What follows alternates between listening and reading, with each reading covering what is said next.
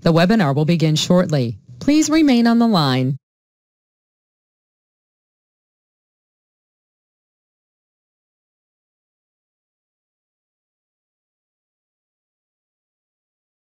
The broadcast is now starting. All attendees are in listen-only mode.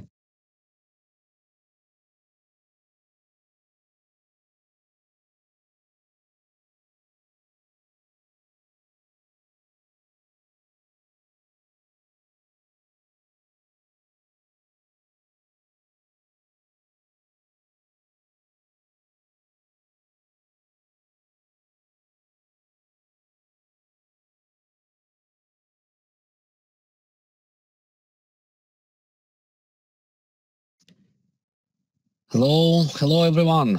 Hello and welcome. This is exam preparation session and we are going to talk today about AWS Certified Developer Associate exam. Kind of check before we'll start. Can you hear me? Can you see my slide? Is everything is fine with the sound? No interruptions, no background noises. Could you please type something in the questions panel to notify that everything is fine? And we'll kick off with that. Okay, at least Stefan can hear me. Everything is fine. All right. So again, welcome. Welcome, and let me first of all introduce myself and our today team. So my name is Alexander Shapoval. I'm AWS technical instructor. I've been working in AWS since March 2020, so 3 years and a bit more. Before AWS, I spent a lot of time, more than 16 years working in Microsoft, focusing on different areas. And last years of my journey in Microsoft, I helped customer to implement some DevOps practices in the cloud. I'm based in Munich, in Germany, and today I'm not alone, fortunately. So Stefan, my colleagues from training and certification department will help me and support me by answering your questions in the panel. So Stefan, if you would like to say something about yourself, it's a great time to do so.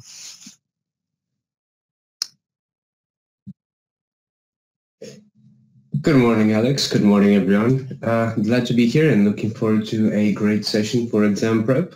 Not much else, really. I'm a colleague of Alex's, and actually we've collaborated a bit together in the beginning when I've just started a few months ago. I think Alex remembers and been really great. I'm glad to do it again as well. So thank you very much, and hope you have a fantastic day today. Yeah, thank you, Stefan. Okay, let's move on. And first of all, let's discuss some logistic stuff, some housekeeping stuff. You see FAQ, frequently asked questions. Let me go through those questions quickly. So first of all, what about our interaction? So at any time, you can type any of your questions in the questions panel. Obviously, not in the chat. I'd like to mention that because chat is available in a read-only mode for you. But in the questions panel at any time, just type your questions and Stefan will help me to answer those questions, and maybe periodically I will check this panel as well. So what about slides? Unfortunately, we are not going to distribute any slides during or even after this webinar. However, you can find the similar content in a digital format, which is available on demand on our Skill Builders portal, and probably will provide with the link to this content later on. I'd like to mention right now that Skills Builder portal under maintenance right now. So if you will try to open this resource, especially if you're familiar with this resource, you will see appropriate message, but probably it will be not for for so long time, and later on you can easily access content like this. So what about recording of this event? Probably you can see that it's been recorded right now. But again, we must do this recording for the internal quality assurance purpose only. So we're not going to distribute any records here. And again, you will be able to check very similar content on Skill Builder portal later on. And yes, we are going to provide some additional links throughout this session, so you will be equipped accordingly to be prepared for this exam. That's the main stuff. Now, what about agenda and schedule for today, what we're going to do? So that's our main topic, Certified Developer Associate. So we'll talk about some content that can help you to be prepared and successfully pass this exam. This session in particular has duration around 3 hours. So our official time zone is UK time, or UTC +1.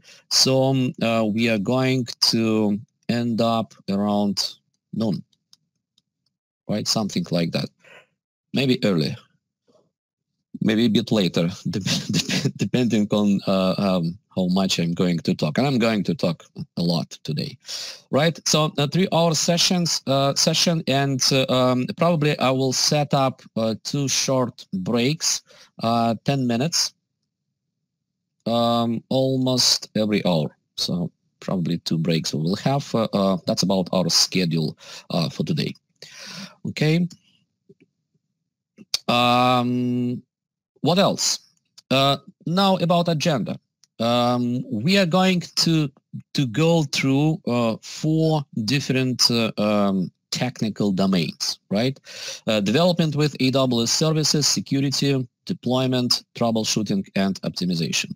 And those 4 domains are exactly the same domains that will be covered during the real exam.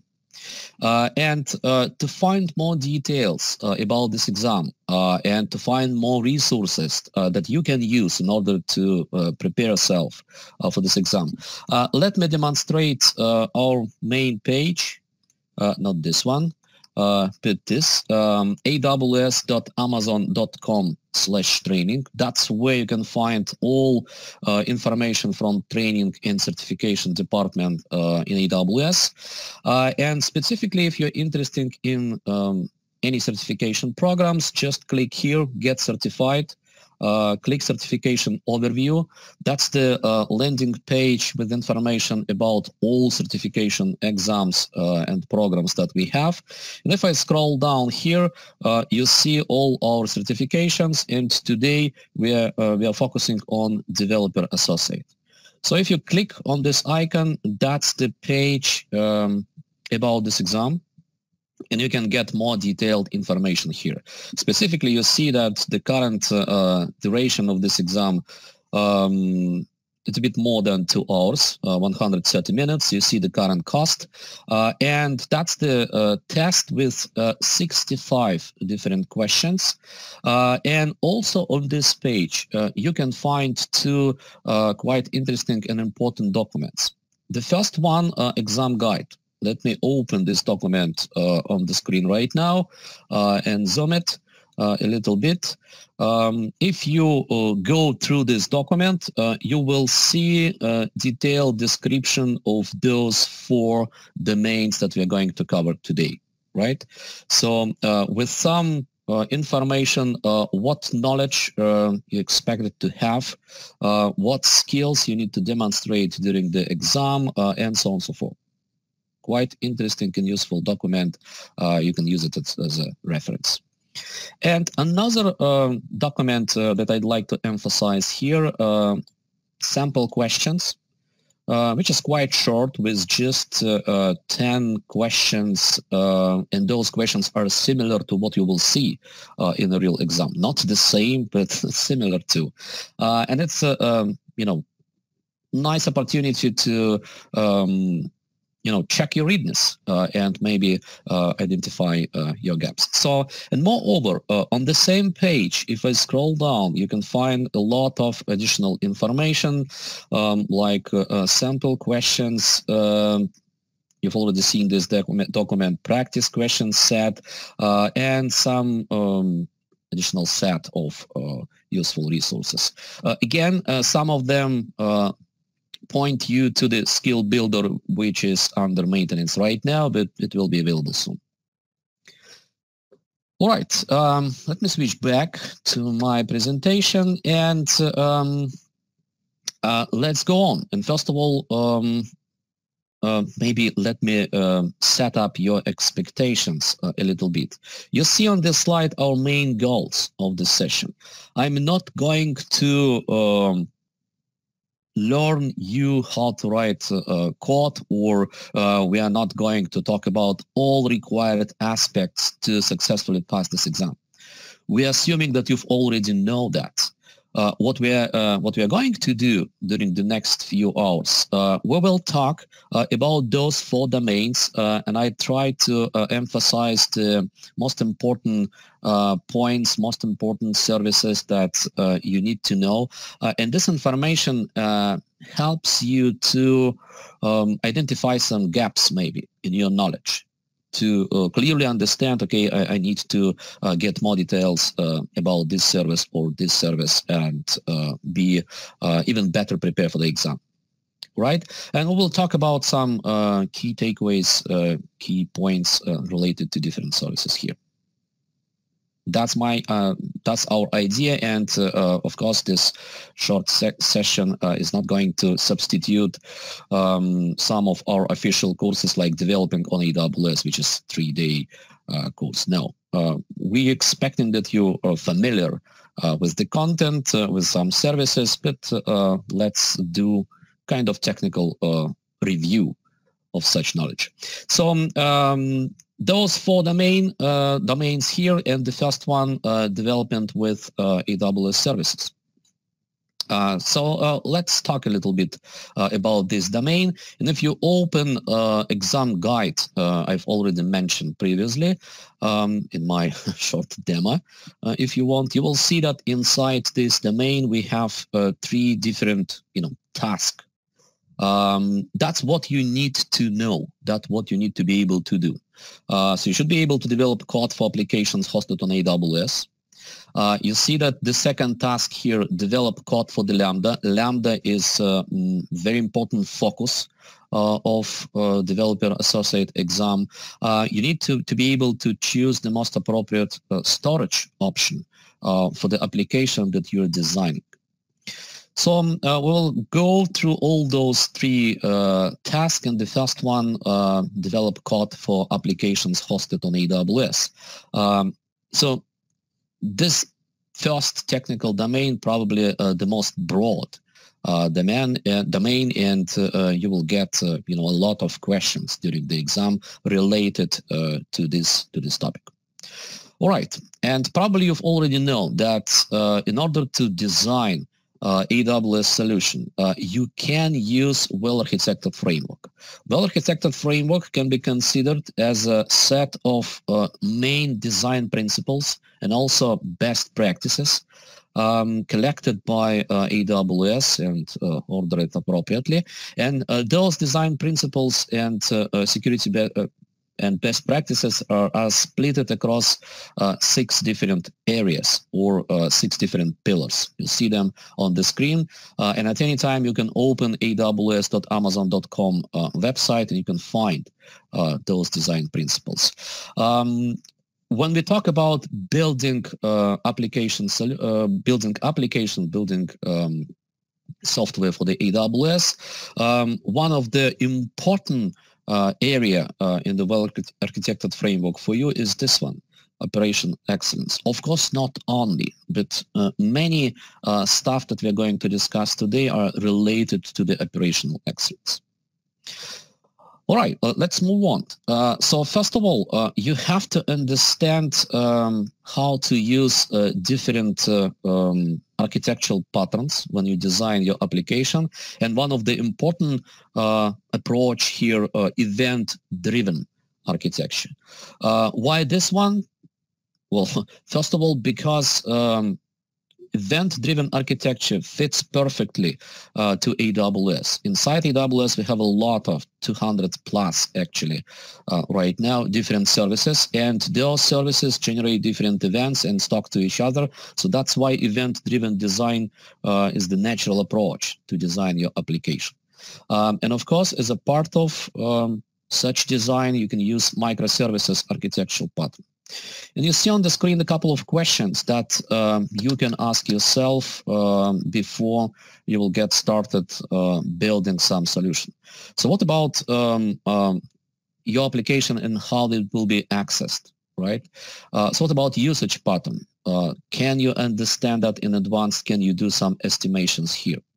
So what about underlying infrastructure? I wouldn't say the hardware, because in AWS you don't have direct access to the hardware typically, but what about underlying infrastructure?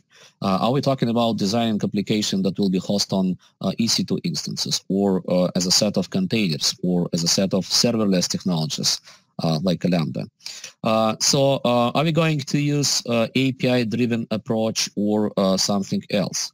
So such couple of questions can help you to choose the most appropriate solution based on business goals that you have as a software engineer to design your application. So what we need to understand here, every time when you design event-driven architecture, and microservices pattern can be one of the way to build such application. We need to understand kind of benefits and trade-offs, right? So what we can identify as the benefits of event-driven approach. So first of all, by leveraging different microservices, and again, we can implement them differently as a Docker containers, as a Lambda function. So we can achieve the greater scalability. So at any time, we can scale different parts of our solution by adding new instances of our microservices. We can achieve greater resiliency this way. We can reduce the software development lifecycle, because for each microservice, we can set up the separate lifecycle, and we can deploy, scale, and update each of those microservices independently, so more or less independently. What else? We can use different technology stacks for each of those microservices. And we can continue this discussion, but we can also should understand some trade-offs of using such approach. And first of all, complexity. The more and more microservices you will use inside your applications, the more and more effort you should spend in order to set up required environment, in order to make sure that each microservice can detect and talk to another one in a more efficient way. And the latency. This is another trade-off of such pattern, because in monolith application, all tightly coupled components can talk to each other, because very often they host it on the same physical or virtual host. That's not the case typically when we are talking about a cloud-native application. So we need to take into account some network latency.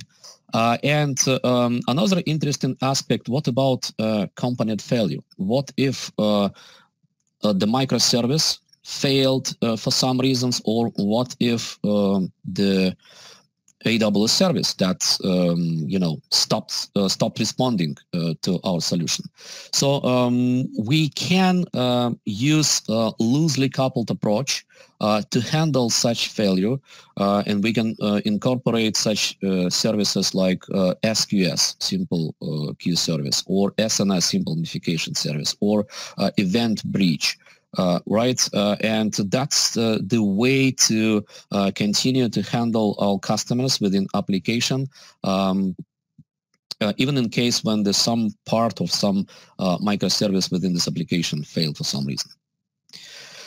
So moving forward, we have to understand how can we orchestrate those microservices within our application. So we can leverage kind of standard patterns to organize the orchestration. One of the most well-known approach here, especially when we talk about serverless solution, but not only, is Amazon Step Function. So the step function you can use to realize the workflow, and inside this workflow you can use broad set of different AWS services.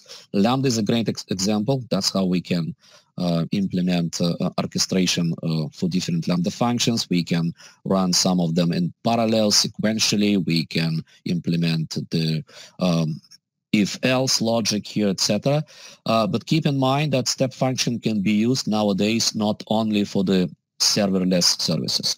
We can create workflow and incorporate many different solutions in the cloud, like analytics solution, different compute resources, different storage options.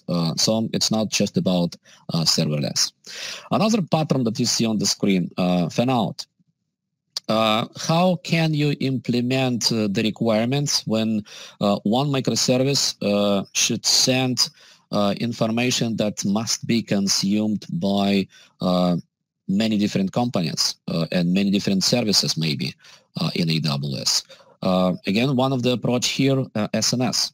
We can organize based on SNS different topics, and this publisher-subscriber model can help us to send message to the topic, and all subscribers, and as a subscriber we can configure it Lambda function, HTTP endpoint, Kinesis service, SQS, all those subscribers can receive such message.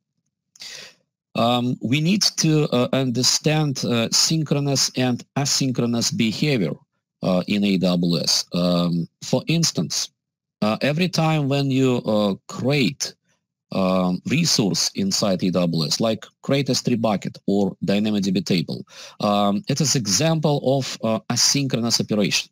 So it's enough. It's not enough just to generate such API call and immediately after that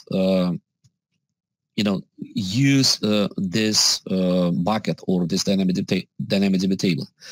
We have to make sure that resource is ready. We need to get status of this resource, and when this resource is active, now everything is ready to start using it. So we can implement synchronous and asynchronous approach in the step function. If you are using REST APIs, for example, typically REST API based on Amazon API Gateway, it's an example of synchronous operation. So when your client side on front end generates request and forward this request to the API Gateway, to your REST API, now the application is waiting for the response. So what if we don't have any responses? So you should handle exceptions inside your application code, and we need to understand that basically in AWS all those exceptions can be split into two large categories: 400 exceptions, 500 exceptions. When we talk about 400 exceptions, something's wrong probably with your application or maybe with your request, or with the shape of this request, and we need to fix that. What if we are receiving 500 exceptions from the cloud? It means that's the problem on the cloud side. And in such situation, we have to just repeat request after some timeout. But the tricky part is how can we manage this timeout? And you can implement another pattern, exponential backoff inside your application to make sure that the first repeat, will be generated in a few milliseconds, the next one after seconds, the next one after 3 seconds. So to avoid overloading of your application or different services. Another aspect that you see on the screen, and you have to understand how to implement that in your code, stateful and stateless design.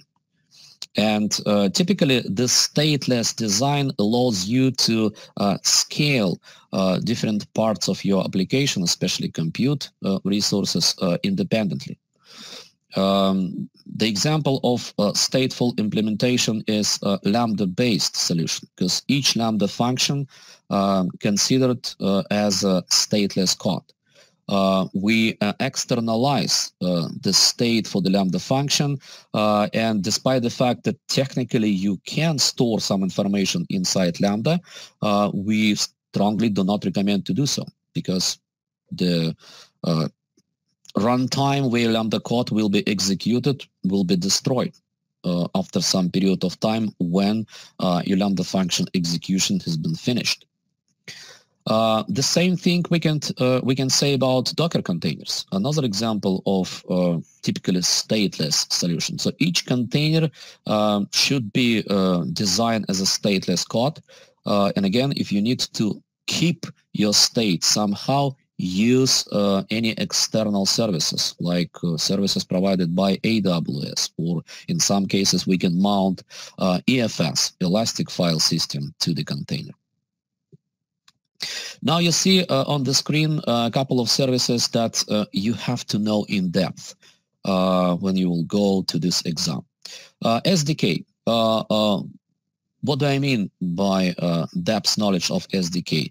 You will not be checked against specific programming language in this exam. No, it's not a focus of the exam. However, we need to understand that in SDK, or the leveraging SDK is the way to improve your productivity, because each API call to AWS must have a digital signature. And in order to generate the signature, you should use access key. So SDK typically managed all those stuff related to calculating and generating this signature for you. But not only. If you're leveraging SDK, each SDK can be configured to implement retry attempts. Again, in case of 500 exception, for instance, SDK automatically can repeat your API calls to the cloud, and you can adjust the number of retries in SDK configurations and also timeout between them. So you can enable exponential backoff right here. What else? In SDK, you can use different abstractions like waiters, back to synchronous, asynchronous operations. When you generate requests to create DynamoDB table, now you can create a waiter, and this waiter returns the handling to you only when a table is absolutely ready and active, and now you can start using it. Paging, another aspect. So if we need to retrieve information from a database, or maybe if we need to list all files stored in specific S3 bucket. And now let's imagine that we have thousands of files there. S3 cannot return to you the full list of a couple of thousand files in one response, which means that we can receive just a portion of this information and have to request a new page, a new portion, and again, SDK can help you to do so. So we need to understand that. What else? SAM, Serverless Application Model. This is framework and also CLI that you can download and install on your machine, and probably you'll see several questions related to the SAM, because it's a very popular tool to design a serverless-based application. And by leveraging SAM, we can manage the entire life cycle. So you can create project, you can build project, you can create package for your Lambda, for instance, and you can deploy your application in the cloud. You need to understand API gateway. Again, it's very often this service can be mentioned in exam questions very often. So what kind of APIs you can create in this service? So HTTP API, REST API, WebSockets API. And as a fourth type, we can talk about private API. That's another important thing, because in some cases we have to design application that will be accessible only from the specific virtual private cloud, not by anyone from the internet. And Kinesis, again, some questions may be focused on Kinesis family. At least on a high level, you need to understand what services we have in the Kinesis family. What's the difference between Kinesis data streams, Kinesis Firehose, how can we use Kinesis data analytics.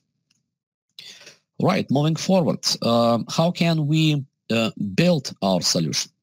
Well, one of the main tools here, especially when we talk about exam, is a code build.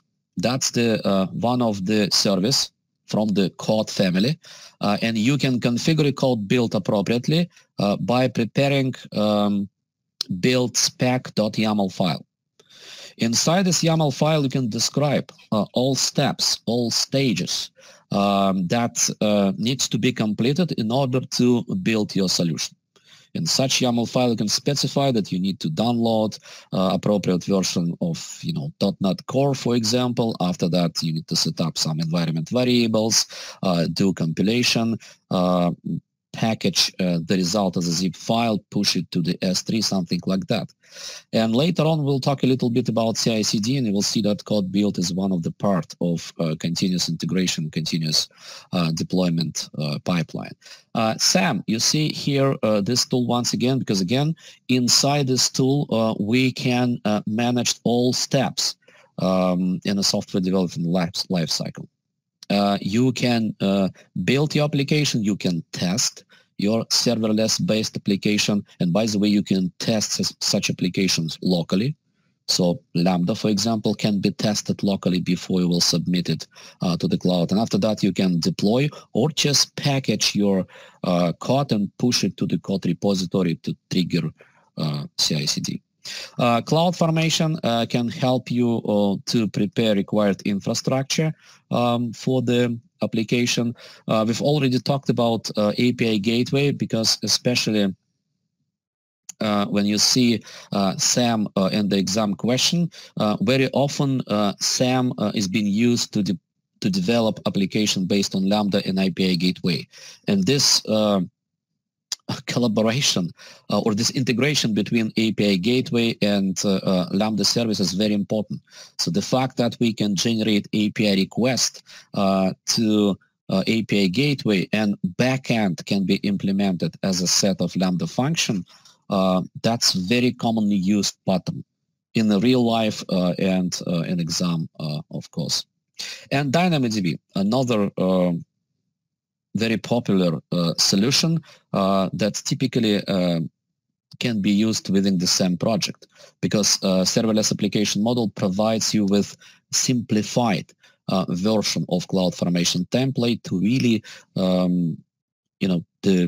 simplify lightweight the description of serverless resources that needs to be deployed.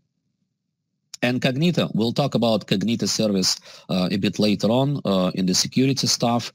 That's how we can realize authentication and authorization processes within our application. Now, let's talk in a bit more details about Lambda. Again, Lambda is important focus of updated version of developer associate exam. And when you design your application based on Lambda functions, we can address some design principles and recommendations from operation excellence pillar from well-architected framework and reliability. Because Lambda service, as a great example of serverless solution, provides you with built-in scalability, fault tolerance, and high availability. So let's talk about the main aspects of using Lambda. So first of all, we can talk about two main things here, Lambda service itself and Lambda function.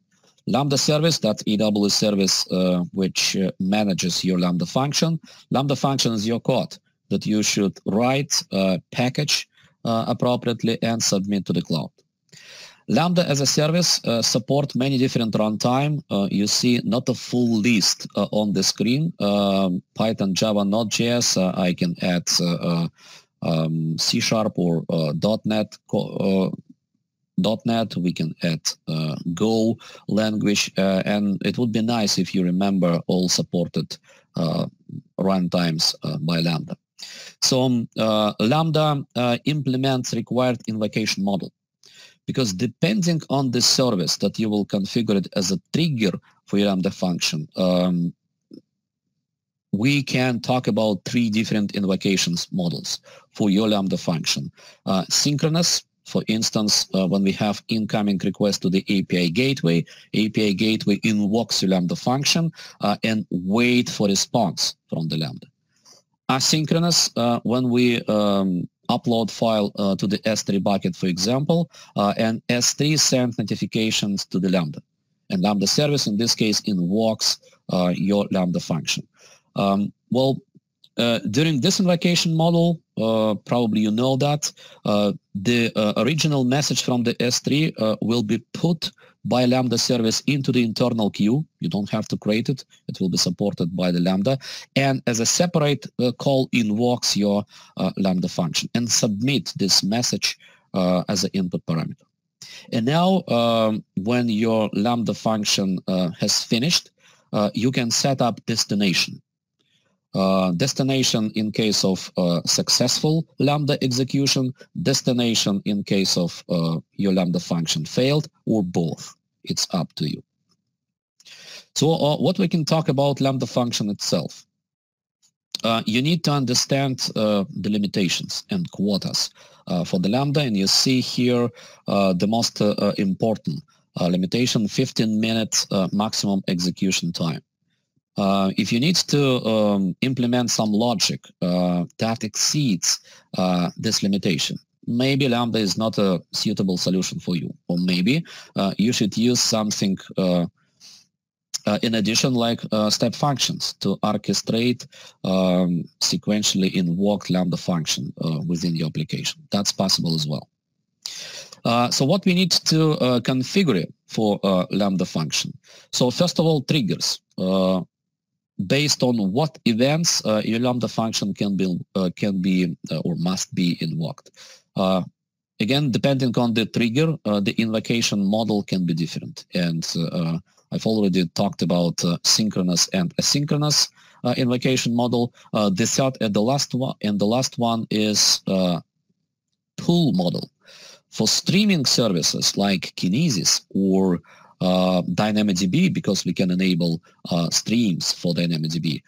Lambda service, not your Lambda code. Lambda service periodically checks what's going on in the stream, and if we have new messages, those messages will be taken from the stream and put as an input, sent as an input parameter to your Lambda function. And again, first of all, this information will be stored in the internal queue, and after that, your Lambda code will be executed.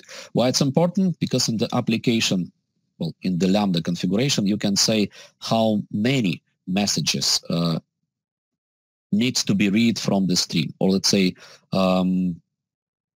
should Lambda service put message immediately when it appear in the stream, or we can enable kind of batching, waiting until 10 messages here in the stream, and after that we can send them to the Lambda. So what else? We can enable environment variables. That's a great way to adjust Lambda behavior. For instance, Lambda generates some file, and this file needs to be stored in the S3 bucket. Using environment variables, you can easily define the name of this bucket without changing Lambda code every time you have to change this target. I've already mentioned stream. For Kinesis and DynamoDB, Lambda service read information from the stream, and you can adjust this behavior depending on the service.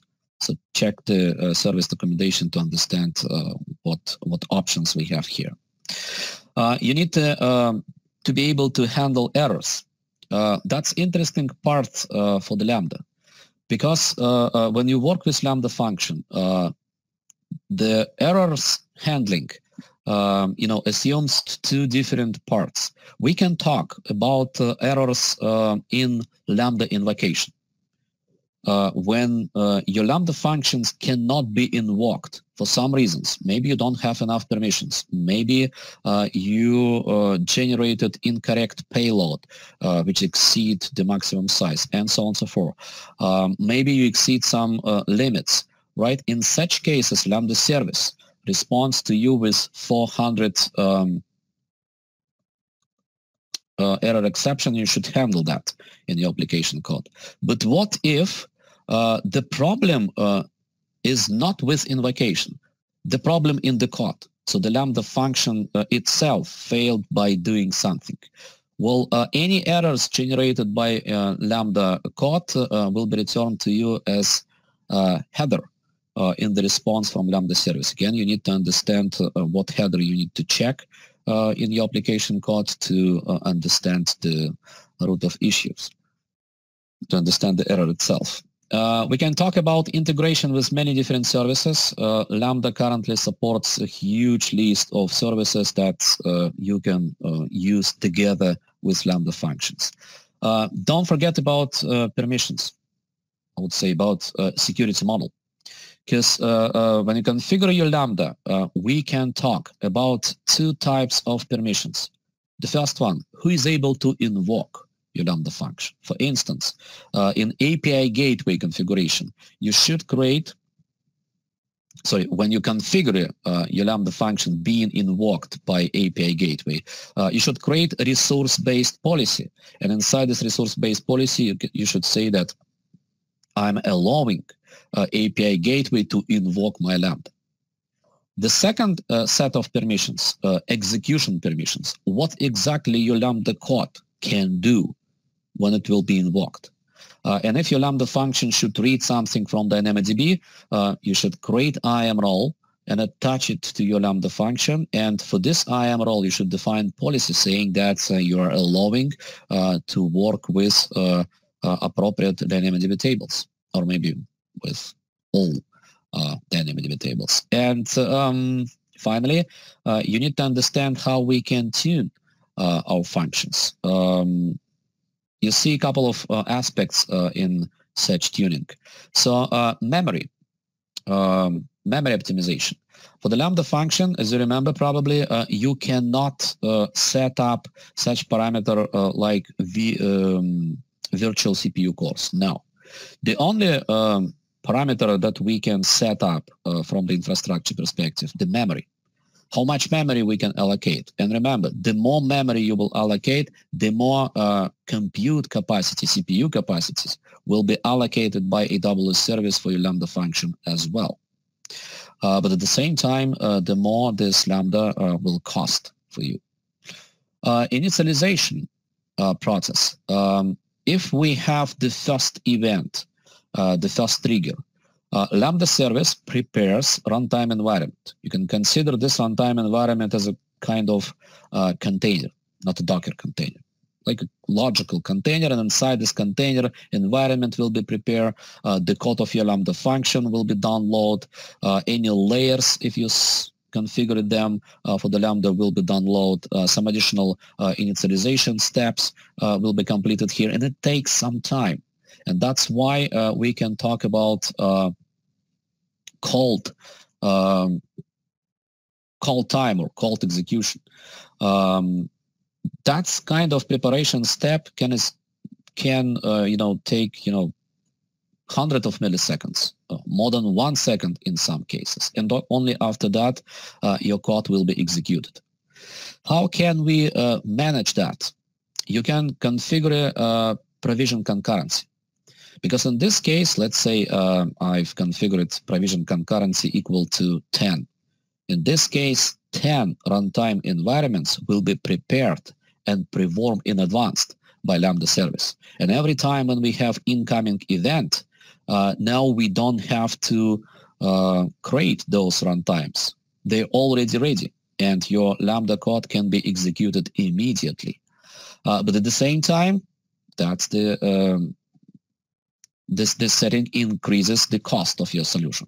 And it's always balance that you need to find between the cost optimization and the performance. So in the exam, read carefully question, because in the question typically you can find the keywords that identify the main goal. So we need to minimize time, or we need to optimize cost. So based on that, you can make decision which answer is the more appropriate. So what else? We can optimize the Lambda execution. We can optimize our architecture by integrating Lambda with different services. And very often having Lambda instead of different compute resources can optimize your architecture from the performance perspective, from the availability perspective, from the cost perspective. So by replacing EC2 instances, for example, and implement your backend based on the Lambda, we can achieve this goal. So what about filtering? This is amount of information that Lambda function should process. So, for example, if we have S3 bucket as a trigger to invoke a Lambda function, in the trigger configuration, you can say that Lambda should be invoked every time when new file appeared in this bucket, but, and after that, as a filter, you can specify prefix. So the Lambda should be invoked only if specific prefix for this object specified or set up, right? So again, if it's suitable for the logic of your application, use it, because that's the way to reduce amount of information or number of invocations of your Lambda function. Moving forward, data storage option, let's say this way. It's very important. It's very important to understand what storage options you can use in AWS. And I'm talking here not just about general storage like S3 or EFS. I'm talking here about databases as well. So we need to understand, at least at high level, that in AWS we can create block storage.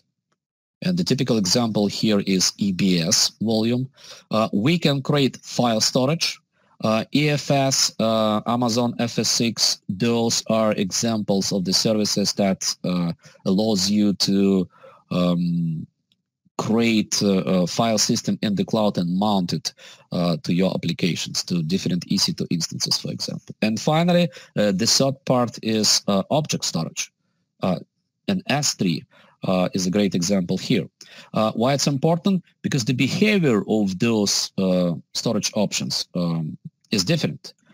In S3, as you remember, in order to change something inside the file stored in S3 bucket, you should take this file, entire file, download it, do some changes, and put it back to the bucket. Or maybe you already have the copy of this file, but again, you should do some changes there inside your application and put this object entirely to the S3. You cannot change one byte inside the file stored in S3 bucket without taking it or without replacing it, right? So we need to take that into account, and it means in particular that S3 is a great solution when we need to place information in S3 and read this information intensively.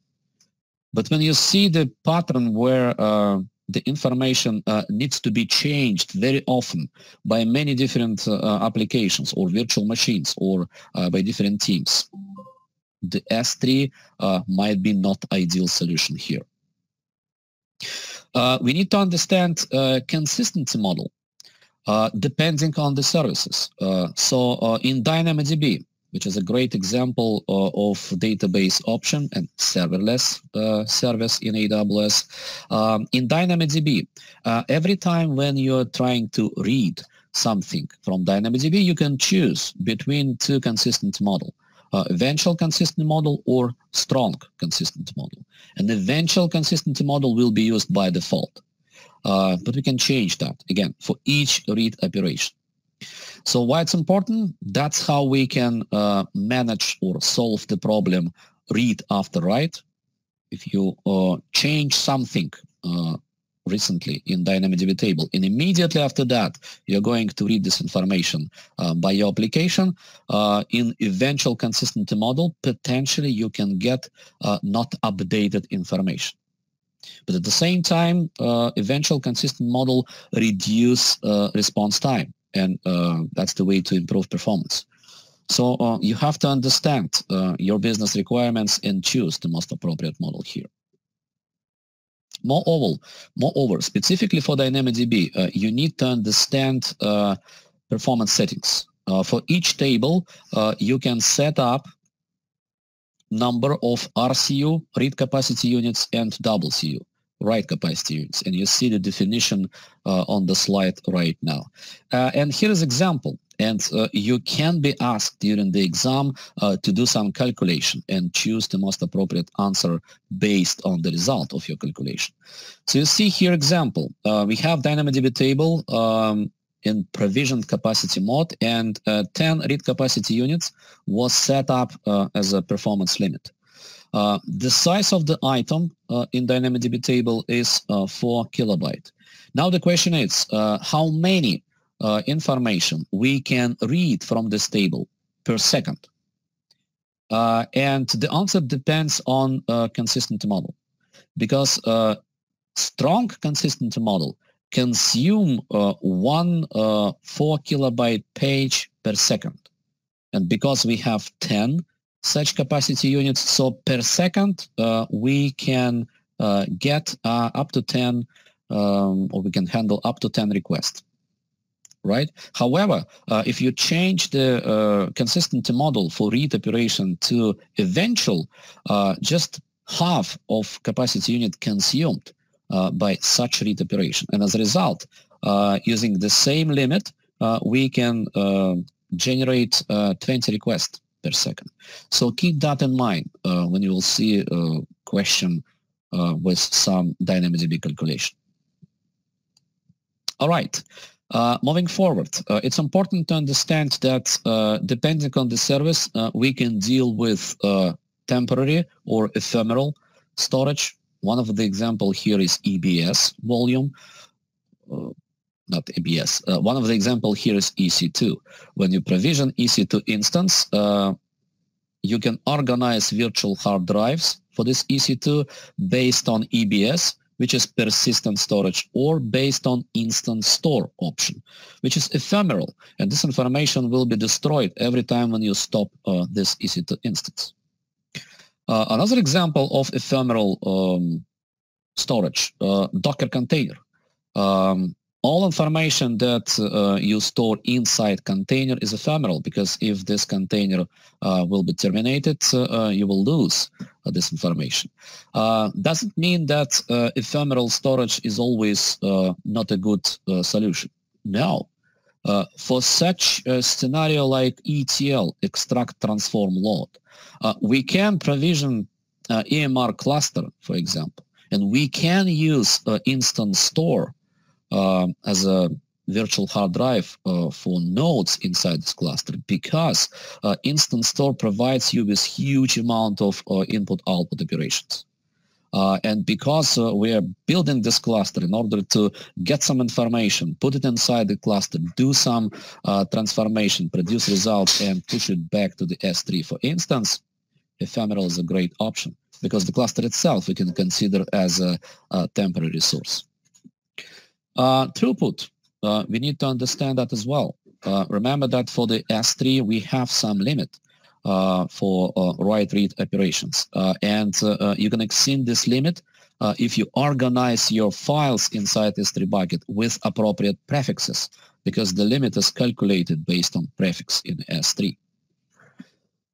Of course, frequency of access and updates. You've already seen example on the previous slide, how can we calculate RCU, WCU for DynamoDB, and that's how we can manage the performance of the table based on demand to our application. Availability and durability. In S3, for instance, you can choose different storage classes, and well, they impact availability, like one zone storage class doesn't provide you with the same level of availability like standard storage class. We can talk about time to retrieve information from the service in this case. Very often we can manage and we have to enable such feature within our architecture. So lifecycle management, that's the set of rules you can set up for the S3 bucket. That's the way to move information between different storage classes based on such rules. And it's the way to optimize cost of your solution. Finally, we can talk about integrity, confidentiality, and availability, and we will talk about this topic in more details in one of the following section in the security.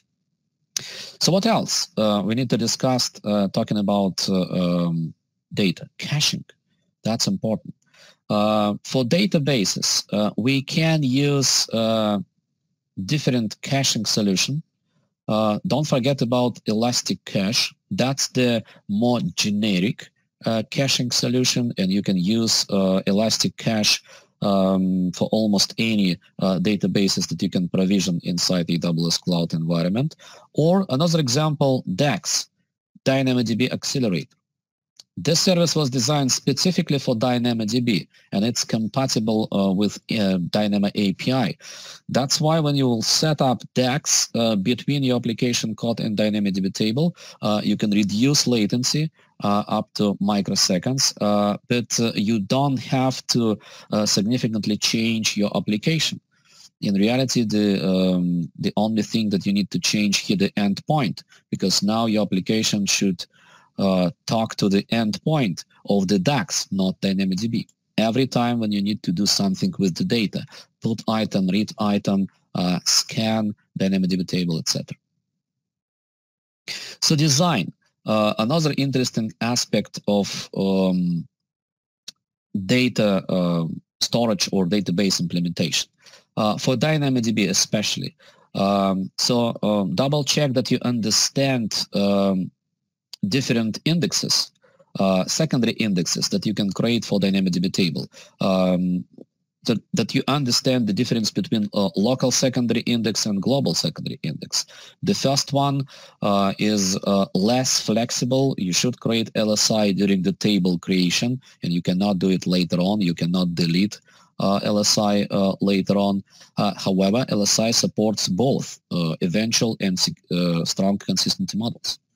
GSI, another story, it's quite flexible. You can add it at any time. You can remove it at any time. In GSI, you can use primary key based on any attributes from your table. However, it supports eventual consistent read model only. Finally, scans and queries. Every time when you need to retrieve some data set from the table, try to use more fine-tuned query. I mean, to avoid the full scan of your database or for your DynamoDB table, because first of all, it delays response. Secondly, it consumes a lot of capacity units, and as a result, it increases your cost. Okay, so keeping that in mind, let's analyze two question examples in this section, and after that we'll have the first short break.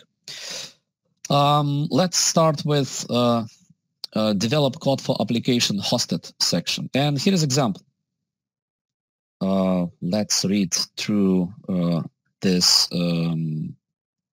question, this case study. A commerce application is storing shopping statistic in Amazon DynamoDB table, and the developer is writing a resilient backend service to retrieve shopping statistic to calculate sums and averages. Statistics needs to be calculated in near real time. What should developer do to meet requirements? Every time when you see exam question, try to identify the keywords in these questions to be focused on the right answers later on.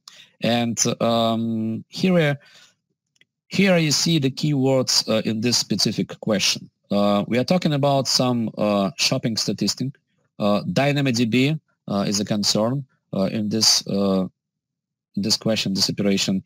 We are talking about some calculation, and we have to do that in near real time. Now let's go and read proposed answers, and you have to choose just one from this list. I'll give you a minute to analyze all options, and after that we will discuss them together.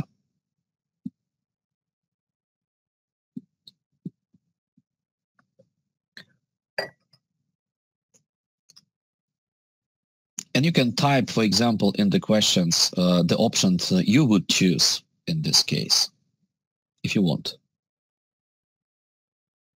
All right, so what options we have? AWS batch to schedule job that will calculate sum and average. Well, I don't think so. Why? Because of real time. Typically, batch can be scheduled and it assumes that we have some delay before the next job will be executed. B, connect Lambda function to DynamoDB streams to calculate sums and average. It's a very well-known pattern, and I would say that it's a great candidate to be a right answer. But please read carefully all answers all the time during the real exam. I've seen this situation many times when I work as a trainer previously, external trainer, that the people reading answer said, "Oh, that's the right answer." Boom. And later on, probably you can see that another option is even better, but you didn't spend time to read this answer carefully and choose it. All right, C, event bridge. Event bridge event, well, we can use event bridge in many architecture, but event bridge as a service itself doesn't calculate anything. So we can invoke something to do calculation based on event bridge rule. So probably it's not a good candidate here. And finally, connect single EC2 instance to DynamoDB streams to calculate sums and average. Well, technically it's possible. That's the solution. However, first of all, we see just a single EC2 instance. Probably it's not resilient backend in this case, as you can guess. And moreover, Lambda is a better choice in this case because you don't have to provision any infrastructure and resources. And that's why the correct answer here is B. All right, moving forward. The next and the last question in this section. It's focused on Lambda. All right, here we are. Company is migrating create, read, update, delete functionality, CRUD functionality of existing Java web application to AWS Lambda. So we are going to migrate Java code and use it as a Lambda function. Which minimal code refactoring is necessary for CRUD operations to run Lambda function, right? So again, keywords here. First of all, we are talking about existing Java application, Java, right? We are going to transform into the Lambda function, and we need to minimize effort in order to complete this task. Again, 4 different answers here. You have to choose just one. What do you think here?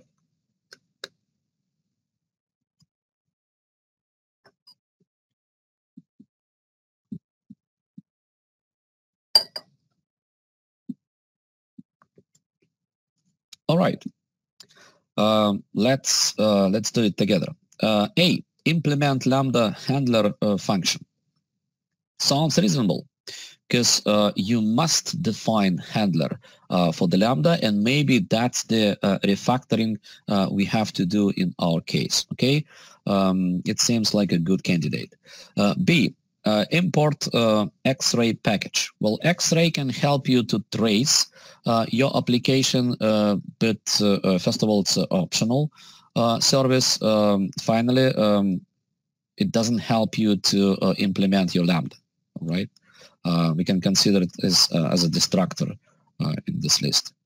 C, rewrite application code in Python. Well, you can do that if you want, especially if you're a fan of the Python, but we are talking about minimal code refactoring. And if you remember, Java is officially supported runtime for the Lambda, all right? Finally, add reference to the Lambda execution role. Role can be used to set up security context. For a Lambda function, it can help you to move Java application and use it as a Lambda. So with that, that's the right answer. Okay, so so by leveraging this logic, now you can choose the most appropriate answer for a question like this one and move to the next part in the exam. All right, with that, let's pause here a little bit. I will set up timer for the next 10 minutes to have a short break, and after that, we'll start talking about security. So let me open timer on the screen, so at any time you can check how much time left before we'll continue, and let's have a break. Talk to you soon. Thanks.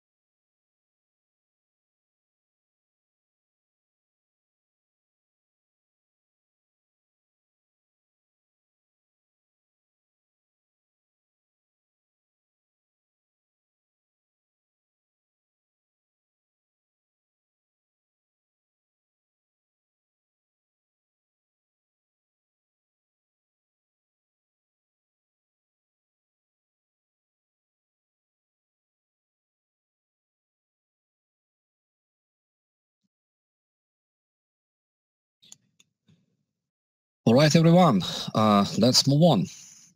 The second domain in this exam is quite interesting and complicated at the same time. We're going to talk about security a little bit. Within security domain, we have three main tasks according to exam guide. So we need to understand how to implement authentication and authorization. And that's true for both authentication and authorization within your AWS account or within your application. We need to understand how can we implement encryption by using different AWS services, and it's especially important for such services like DynamoDB, RDS S3, especially S3, and finally, how to manage sensitive data in application code. So let's talk about each of those tasks. And the first one, authentication and authorization processes. As you know, in AWS account, all authentication and authorization processes can be managed by IAM, Identity and Access Management Service. So that's how in account we can create users, groups, or roles. Those are actors who can do something. And we can create policies to set up set of permissions for the users, groups, and roles.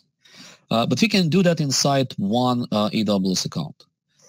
If you deal with multi-account environment, probably that will be not a focus in developer associate exam, but still you need to understand that. We can manage multi-account environment based on AWS organization service.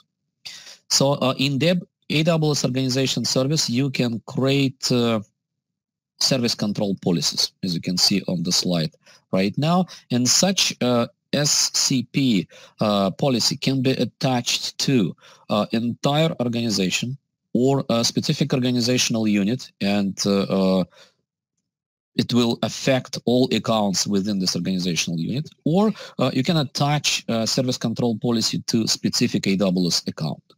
But keep in mind that using policies inside your account, identity-based policy, or using policies that attach to the resources.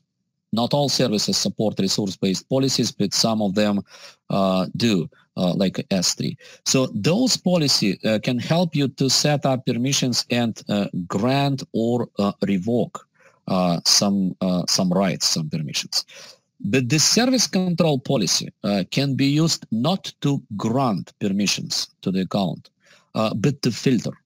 It's important to understand that because in the service control policies, typically you will use explicit deny, saying that I'm denying using of EC2 service. And now the service control policy can be attached to organizational unit. And in all accounts within this organizational unit now, you will be prohibited to use EC2. That's the filter, very hard filter that we can set up.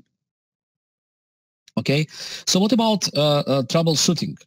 If we have a lot of different users, groups, roles, if we have service control policies, one of the great tools that you can use to troubleshoot any issues with permissions is Policy Simulator.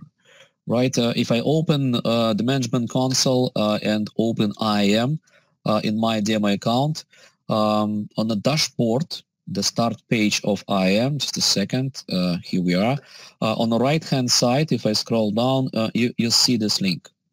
So play with Policy Emulator a little bit, because that's where you can choose identity, user groups, roles. You can choose the appropriate service. You're going to simulate permissions and when you click run, you will see the list of final effective permissions, deny or allow for specific services. Great tool that can be mentioned in exam questions. All right, moving forward. Access. So in identity-based or resource-based policy, you can implement role-based access control, saying that this person, this service, this application is able or is not able to do something with specific service or resource. You can see here also quite new feature, attribute-based access control. That's the way to set permissions based on some attributes, like tags, for instance. This model is implemented in some AWS services like Data Lake, for example. In a data lake, we can apply some permissions based on tags. We can tag different resources appropriately and use this approach. However, it's worth to mention here that even in standard identity-based policy, we can use tags as a conditions, saying that you're able to run your EC2 instances, or you're able to change the configuration for EBS volume, but only if those resources have appropriate tags. That's possible as well. You need to understand how to manage permissions for different services. S3 is one of the important services that definitely it will be mentioned in the exam questions. So please make sure that you understand access control mechanism for the S3. And for the S3 bucket, as you remember, we can use 4 different mechanisms to control access: identity-based policies, resource-based policies, and also legacy approaches, access control list, object control access control list, or bucket access control list. Do not use access control list in your real applications. Focused on policies. It's a recommended way. Now you also see AWS Directory Service. You can see some questions related to integration or interaction with Microsoft Active Directory. So we need to understand, at least at a high level, what we can do with AWS Directory Service. 3 main options are available for you in this service. We can create a simple AD. By the way, this type of directory is available not across all regions, so you have to check that. But that's the way to implement, Samba compatible directory. Typically for small application with up to 500 users, something like that, maybe even more. But again, it's not for the large enterprises. AD connector, that's the way to proxy and redirect any authentication request from the application that are based in AWS Cloud to a corporate network. So if you have already Microsoft Active Directory on a corporate network, now connector will redirect any authentication request to your locally hosted domain controllers. It's a way to establish kind of hybrid environment, but connector can be a bottleneck, because the more and more application we have, the more and more traffic needs to be redirected using this connector. And again, keeping in mind the bandwidth between your corporate network and AWS, that might be the problem. The third option here, managed Microsoft AD. And in this case, the full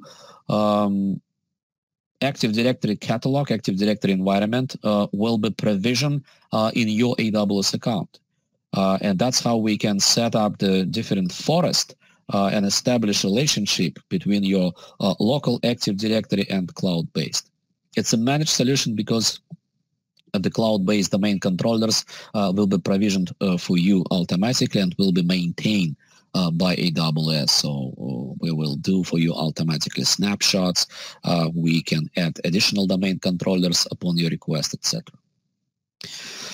Moving forward, we need to understand federated identity, which is again quite often requirements for many applications. If you need to enable cross-account access, typically you will do that by assuming some role. In order to get access to the resources located in different AWS account, in this account IAM role should be created, and in the role configuration the administrator should say that this role can be assumed by users or applications from different accounts. And that's the way to get temporary credentials and work with resources in another account.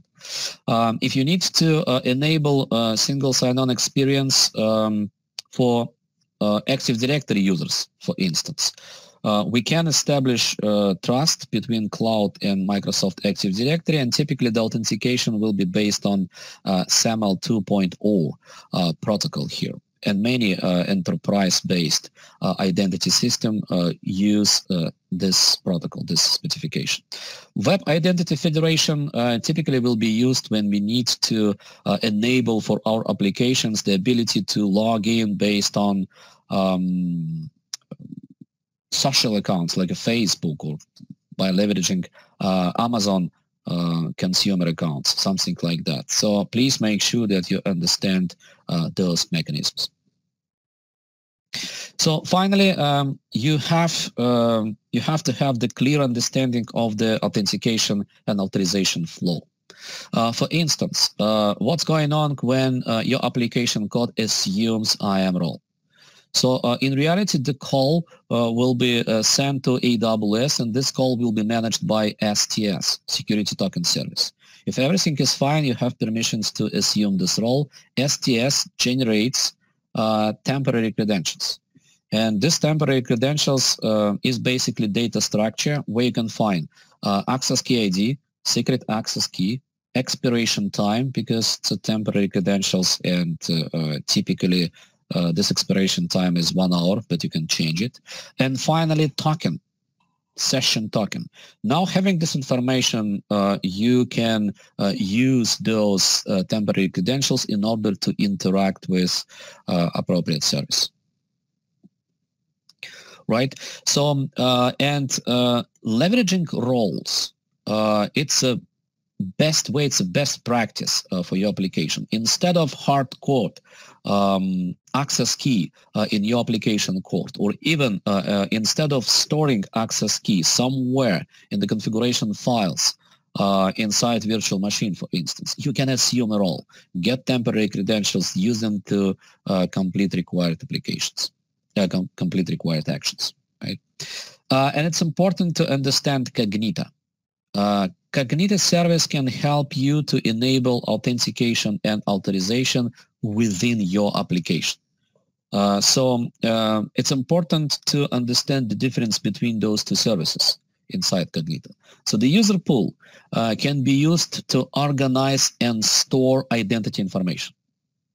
If to start working with your application, end user should create a profile and create login and password for itself, the user pool can help you to do so. Inside user pools, you can create groups, not IAM groups, groups for your applications, and that's how we can manage permissions at scale for different application consumers. So it's identity store. And in user pool, you can set up password policy. You can easily use some requirements like the minimum password length, complexity of the password. All those features are built in the user pool. Identity pool, completely different story. So identity pool you will leverage if you need to get temporary credentials to interact from your application code with AWS services. And as a result of successful authentication, your user will get token from the user pool. And now this token can be exchanged to the temporary credentials to work with AWS by leveraging identity pool. So application can submit token to the identity pool saying, please return me temporary credentials to work with S3 or something else. Okay, and those two features, user pools and identity pools, can be used independently. You're not required to use them both inside your application. Okay, so you need to understand that. Moving forward, encryption is always complex and I would say boring stuff, but we have to understand that, especially to build compliant solution that will be used in some restricted environment like healthcare or public sector or something like that. So what we need to understand about encryption. So first of all, you can enable encryption at rest and in transit when you build your cloud-based solution. And we need to understand how can we generate and manage encryption keys. Also, it's important to understand the difference between server-side and client-side encryption options. And that's especially true when we talk about S3. Make sure that you understand all encryption options for the S3 because you can be asked about that in the exam question. So here's a table that where you see all 4 options for the S3 to encrypt information stored in S3 bucket. Those two options can be split into 2 main categories. Client-side encryption, that's the situation where you encrypt file inside your application on your side, and only after that, in encrypted form, you will send it to the S3, and S3 will just place it in the bucket. That's it. So you are fully responsible for encryption, decryption, and key management operations in this case. It's additional effort, but at the same time, you have a full control under the key. And the second category is server-side encryption. When you send information to the S3 in a clear text, and your files will be encrypted automatically. But you see 3 different options here. This one is quite interesting, server-side encryption with customer-provided encryption key. The benefit of this option is, again, you have a full control under encryption key. And if you see appropriate requirements in exam questions, that might be an option for you. However, technically, it's additional effort from your side, because every time when you need to put file to the S3 or read file from the S3, you must provide encryption key in the header of the request. And as a result, of course, you must use HTTPS traffic only in this case to make sure that this encryption key cannot be cached in the transit. Server-side encryption S3, the most convenient option, because in this case, vice versa, all encryption keys will be managed by S3 entirely on behalf of you. Finally, server-side encryption KMS. In this case, you will create key using KMS service, key management service, and the S3 configuration you can set up and configure, saying that all files here inside this bucket must be encrypted by leveraging this key. Again, the benefit here, you have some control under the key, because you can set up policy for this key, saying who is able, who is not able to use this key for encryption, decryption operations, who is able to enable rotation for this key, etc. So, but it's not only about S3. So you need to understand how you can enable encryption for EBS volumes and for the RDS databases as well. So the most tricky part here, remember that you have to enable encryption for EBS and for the RDS instance in advance.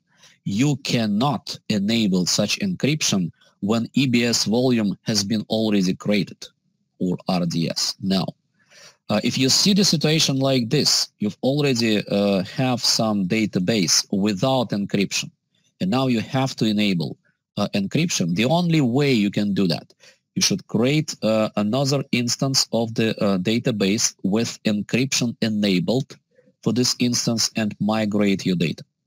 And the same situation for EBS. So you can create another EBS volume, or you can say, I'd like to copy my EBS, but you can enable encryption for the target. So the initial EBS is still unencrypted, but the copy now can be protected. And in all those cases, for the EBS and RDS, for DynamoDB table as well, so KMS can be used as an option. I mean that you can leverage some keys that you as a customer generated here inside the service. So we need to analyze the question to understand is there some requirement to control encryption key? And if it is, we should have a look at KMS or customer provided key, something like that. If that's not the case, okay, we can use default encryption options. In KMS specifically, we can deal with two types of keys: managed CMKs and AWS managed key and customer managed key. The first category, right, entirely managed by AWS. You can see those keys in KMS Management Console, for instance, but you cannot do something with those keys. You cannot disable it, you cannot delete them, etc. But it's very convenient if you don't have specific requirements. The second part, customer managed keys. Those keys can be created by you.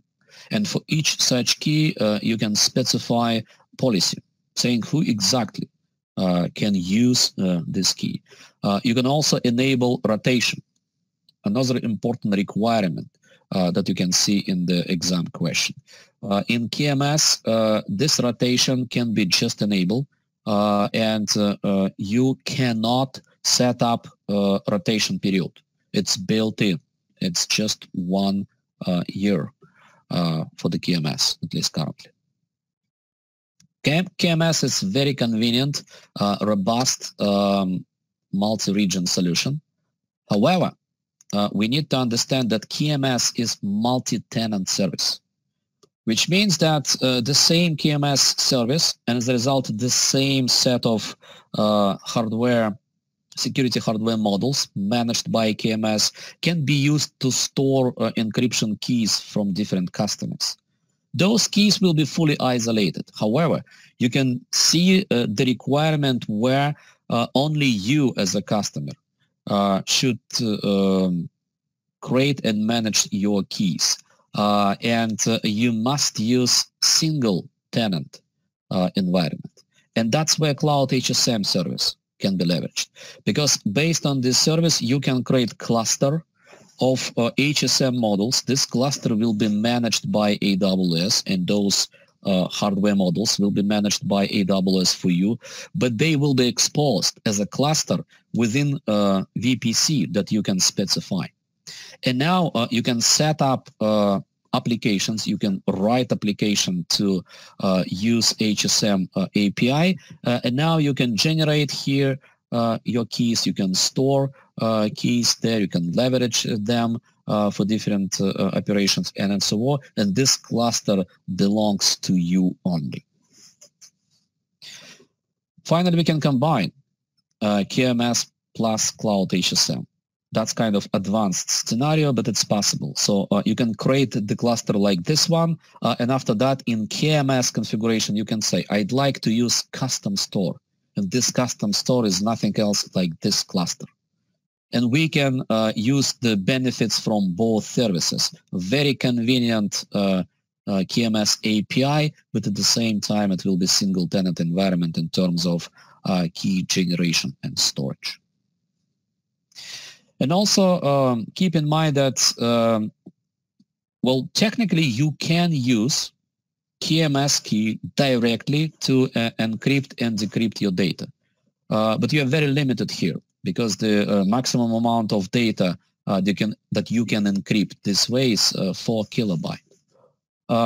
In most cases, you will use envelope encryption when the file, for instance, itself will be encrypted by some block symmetric key, and after that key will be protected by the KMS key. So the two-layer hierarchy, and this hierarchy is being used in many AWS services like in EBS, in RDS, in DynamoDB, maybe with some extensions, but and you can use the same approach in your applications as well.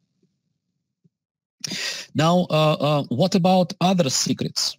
What if we need to store some secrets except encryption keys? You see here two main options to do so. Parameter store inside Systems Manager service. Parameter store can be considered as a database, key value database, and that's where we can store many different parameters for our applications, databases, for the CloudFormation templates.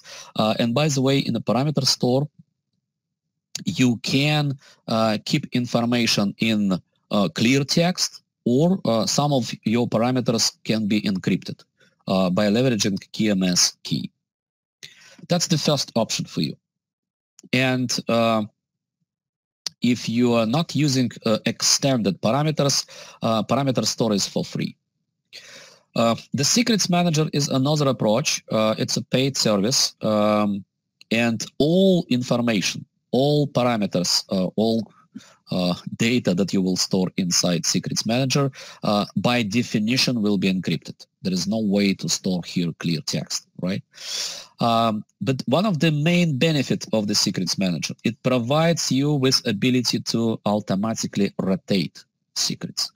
And if you see this, the question saying that you have to implement protection for connection string to database, probably the Secret Manager will be one of the better option, one of the best option to implement that, because we can securely store connection string here, and we can automatically rotate, following security best practice, this secret, leveraging this feature of the Secrets Manager. For such services like RDS, this automated rotation can be enabled easily without additional effort from your side. Right? So we have those two options. Moving forward, in order to enable encryption in transit, we have to establish SSL or TLS connection, and such connection we need to protect leveraging some certificates, X509 standards. So you can generate such certificate by leveraging ACM, AWS Certificate Manager. What we need to understand, in ACM, you can use both public certificates and private certificates. To generate public certificates, which will be signed by AWS, Amazon, let's say, you don't have to do anything else. Just generate the certificate and use it. But when you need to generate private certificates for your application or for the infrastructure that you deploy inside AWS, you have to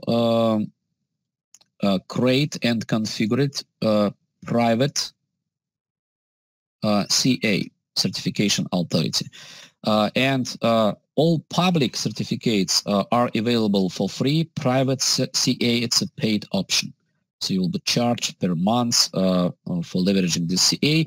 But now let's say you have a PKI infrastructure deployed for you in the cloud, and you can use this infrastructure to generate required numbers of private certificate to establish protected connection between different parts of your solution. So you can be asked about the most appropriate solution to protect database credentials, connection string, etc. And we've already discussed that Secrets Manager probably is one of the recommended options here. But also don't forget that to interact with many different third-party solutions or between your options, we have to use some certificate to establish and support SSL and TLS connection. All right, the last part, the last task in this security domain, how can we manage sensitive information? What kind of aspects we need to discuss there? Well, first of all, we need to understand how can we classify data within our applications and across different AWS services, because some information can be stored in unencrypted format. Some information can be classified as PII, personal identifiable information, and probably it must be encrypted to follow compliant requirements. Some information can be marked as financial, and again, we need to make sure that this information is isolated, and some additional security controls can be applied to this data, and so on and so forth. So let's talk a little bit about some services that we can leverage here. And we've already touched some of them. Well, first of all, to protect such information, to protect our data, we can use preventive and detective controls using AWS services. When we talk about preventive controls, well, this is IAM, users, groups, roles, and appropriate policies that we can set up to restrict access to specific set of data or services, and resource-based policy, of course, can be used there. We can talk here about infrastructure security, like if your data stored within RDS database, you can apply security groups and network access control list, because the RDS instance is located within specific subnet or set of subnets when we talk about multi-AZ deployment. So leverage all those things. And finally, we can talk about data protection. So we've already discussed encryption at rest. That's one of the way to enable additional protection for your data, but not a single. In S3, for instance, you can also enforce the policy where in order to delete some files, you have to provide MFA, the second factor, right? So MFA for deletion, one of the recommended way to enable additional protection for some sensitive information. The CloudTrail logs is example of such sensitive information. Because it's very important and crucial information here, and we need to make sure that only a specific set of applications or people are able to talk with this information or to work with this information. Detective controls, that's how we can potentially detect some issue, or we can consider some activities as issue, and having this information, we can react somehow. So a couple of services can be used here, and one of such services, Amazon Macie.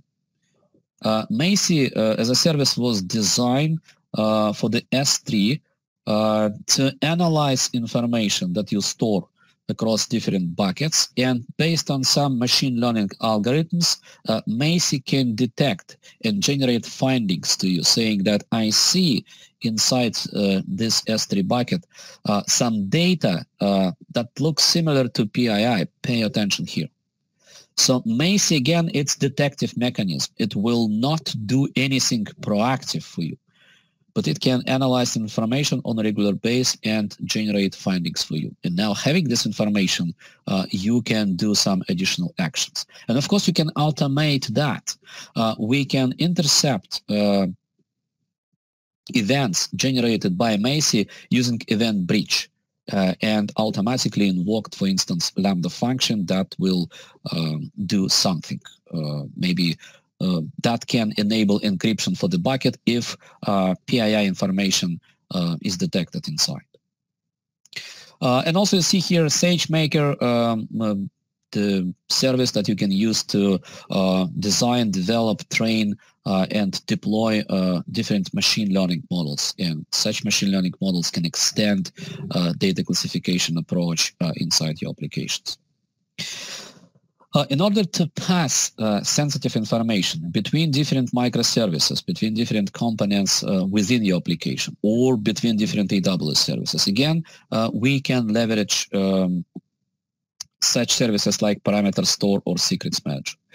And it's a very common approach when we need to deploy some infrastructure in the cloud based on CloudFormation templates.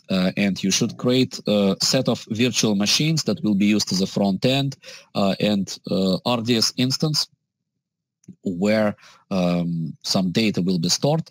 Instead of hard code, again, credentials, connection string or some credentials for this RDS instance in your CloudFormation template, that's the way to lose this information, because if for some mistake this CloudFormation and code repository will be exposed to the external world, now everyone can take this template and see those credentials. Instead of doing so, you can reference from the CloudFormation template information from the parameter store or from the secrets manager.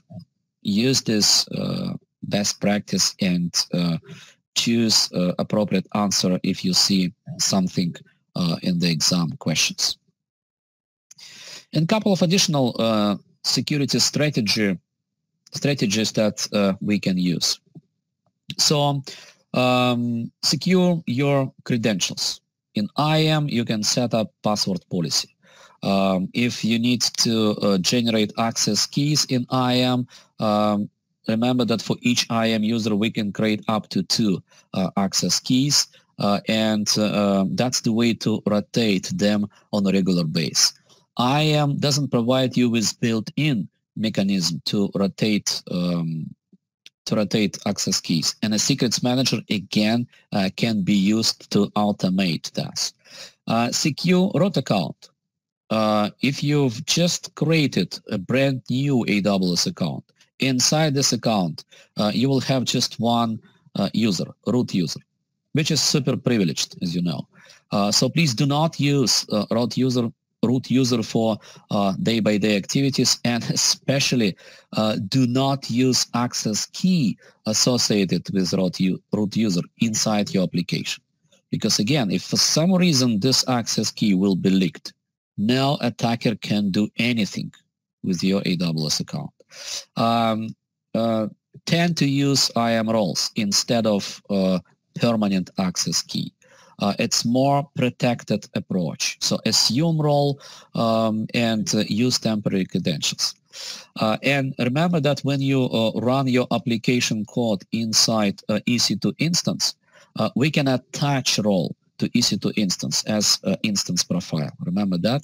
And in this case, role will be assumed by EC2 service.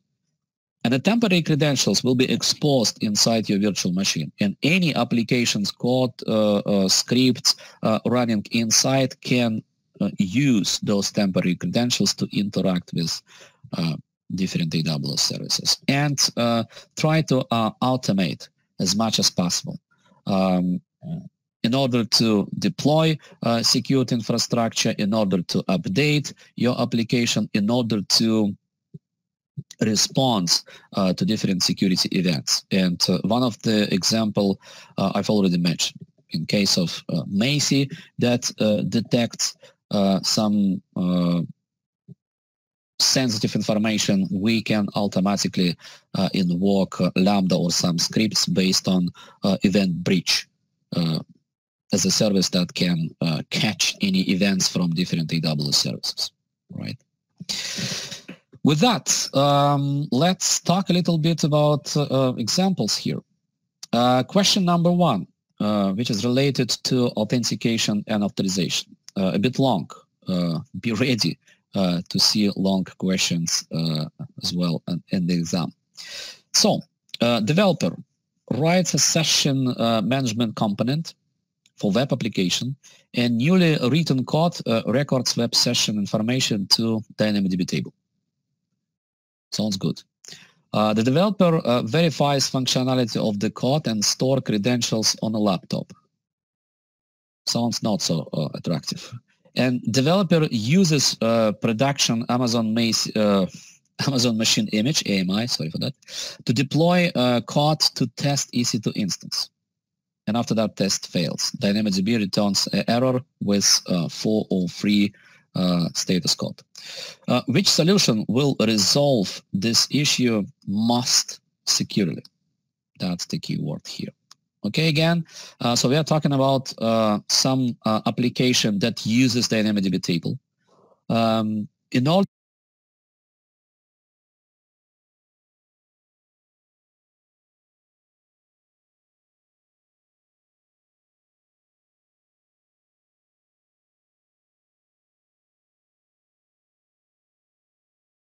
what we have.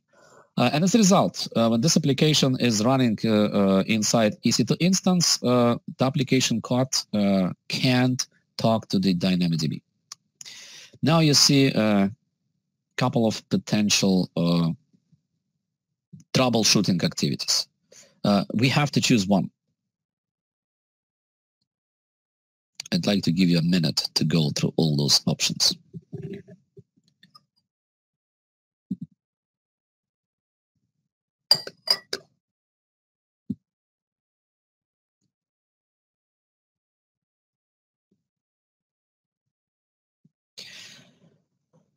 All right, let's talk about each of them. A, create new IAM role that has the policy permissions necessary to access DynamoDB table and attach role to test EC2 instance. Sounds great, and we've just talked about that. That's one of the approach to use temporary credentials in the cloud. And that's how we can provide our application running inside EC2 with appropriate permissions.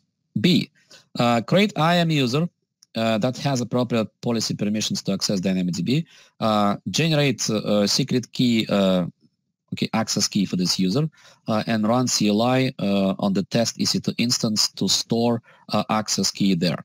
That's possible. It's not recommended way. Technically, you can do that, but the option A looks better, in terms of security. C, create IAM group that has appropriate policy permissions to access DynamoDB table and add EC2 instance to the new group. You cannot do that technically. So we can add inside IAM group only IAM users.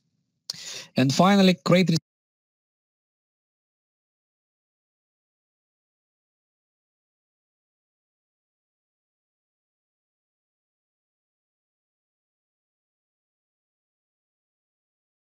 you should use identity-based policy.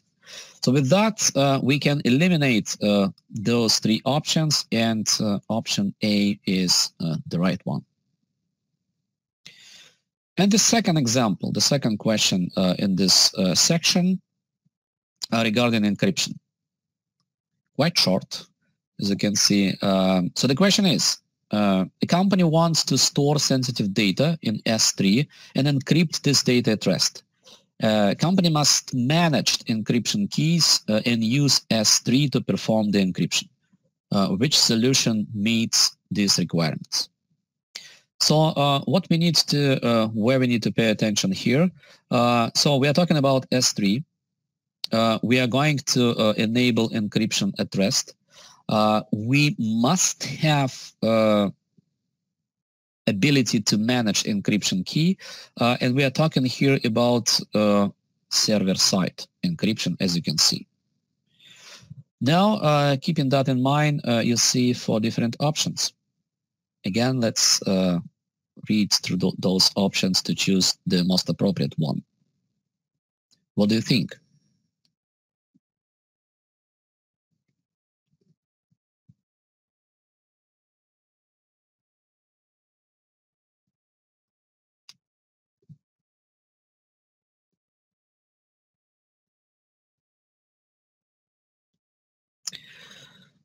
So let's discuss that. Option A, use option server-side encryption with customer-provided key to configure default encryption